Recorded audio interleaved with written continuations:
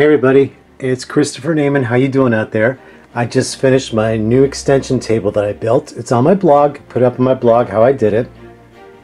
And I want to do this little video for you to show you that a lot of people said to me, Christopher, you know, I don't have a real modern, up-to-date, top-line sewing machine. Well, you know what? I've got my brother ULT. This is 2001. That's how old this machine is. And I'm going to show you, even on this machine, I can sew leather. You know, one thing about the Brother and Baby Lock sewing machines, they got the best feeding system. They really do. And I never have an issue sewing with them. So I'm going to do a little demonstration for you sewing some leather on this. It's a Pace Setter by Brother. And again, it's a 2001 model. So stick with me. I'll be right back.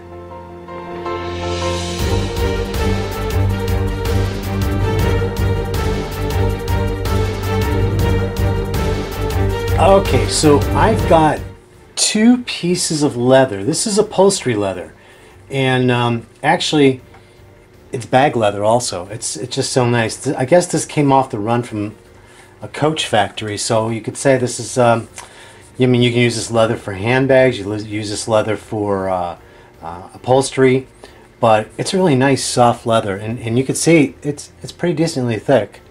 I'd say it's about a 2.0 ounce. Because leather is actually measured by the ounce, and you buy leather by the square foot, and it usually comes in quarters, like kind of like buying meat, because it's the skin of a hide of a cow. And you know, as long as people keep eating beef, there will always be leather. Okay, so what I'm going to do is I've got my Teflon foot on here. I have a size 18 needle, a leather needle. I've got top stitch thread by Coates & Clark Dual Duty. I've got standard construction thread on my bobbin. I have my stitch. My stitch is a straight stitch center needle position. I'm going to sew a 1/2 inch seam allowance. And one thing about this older machine, it does not have a sensor. What it has up here, let me see if I turn the camera for you. What it has up here is a pressure dial, and I've got it set on number 3. Okay, so it's good, but like the newer machines, they have a sensor foot, which means they'll go up and down for the thickness of the fabric. So on some of your old vintage machines, you'll have like a little knob up here on top that you push down. You push a button to release it. You can adjust your tension of the thickness for your fabric you're sewing on. So my tension, actually, and this is very important to remember, my tension is set at 7.0. Okay, the thicker the fabric, the tighter the tension. Remember that. So I'm just going to do a simple 1/2 inch seam allowance here. Let me get this started here for you. And normally what you do when you start sewing, you pull on the back threads, okay? You're going to pull on these back threads. That's what you normally do. So here's what I'm going to do. I'm just going to do a 1/2 inch seam allowance. My stitch length is 4.0. And you might have seen me sew like this on my other machine, my Baby Lock Elegante, which is a newer model, quite at least at least 10, 12 years younger than this one. Okay, but you can't beat this one. Look, it's got even all metal throat plate here. Now they make them with plastic. You get a machine like this, don't give it away, okay? And look at the board. The board on has lasted all this time. I better knock on wood on that one. You know, those computer boards are always going on machines, but this one's been going wonderful for me. Okay, so now I'm going to set my needle to the left needle position. I have to reset my tension to 7.0. I know I got the camera away from here, but you can hear me beeping. Okay, and then my stitch length is going to be a 5.0. I'm going to do the butterfly seam where you split the seam in the back, and I've got my needle all the way to the left needle position. My presser foot is going to ride on the edge of the seam. Okay, so here I go. Isn't that nice how it sews? Now listen, like I talked about many times, if you're going to be doing heavier and a lot more production using leather, get an industrial machine. But if you're just going to be doing little bits and you just want to make yourself a simple little handbag or whatever, you know that a machine like this is going to serve its purpose for you.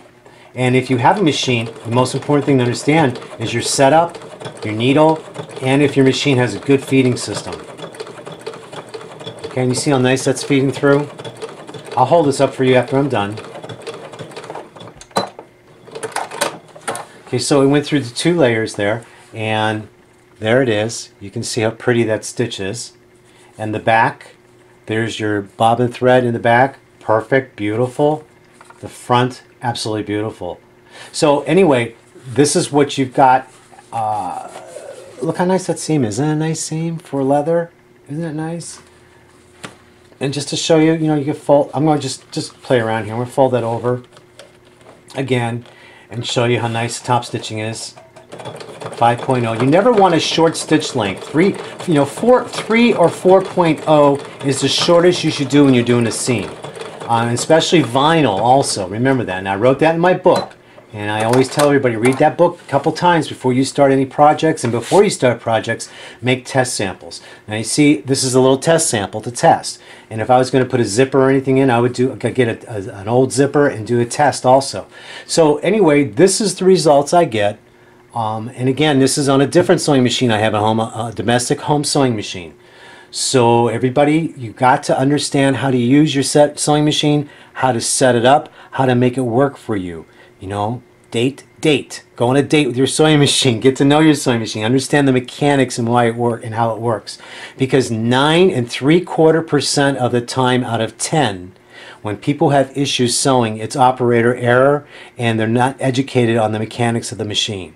They're maybe once or twice a year sewers. They get excited, they want to sew, and they forgot all about their machine. They don't understand the setups. They may be used to only using one type of fabric, maybe just cotton their whole life, and they want to venture into something new, and they don't understand. That's why, like in my book, Celebrity Bags, you know, I have everything written out and read it a couple times. So anyway, just want to show you that. And like I said, a 2001 version Brothers sewing machine. Look how beautiful that is. And your older vintage machines, those heavy-duty tanks, oh boy, they can handle anything. So that's it. Have a great day, everybody. Love you. God bless.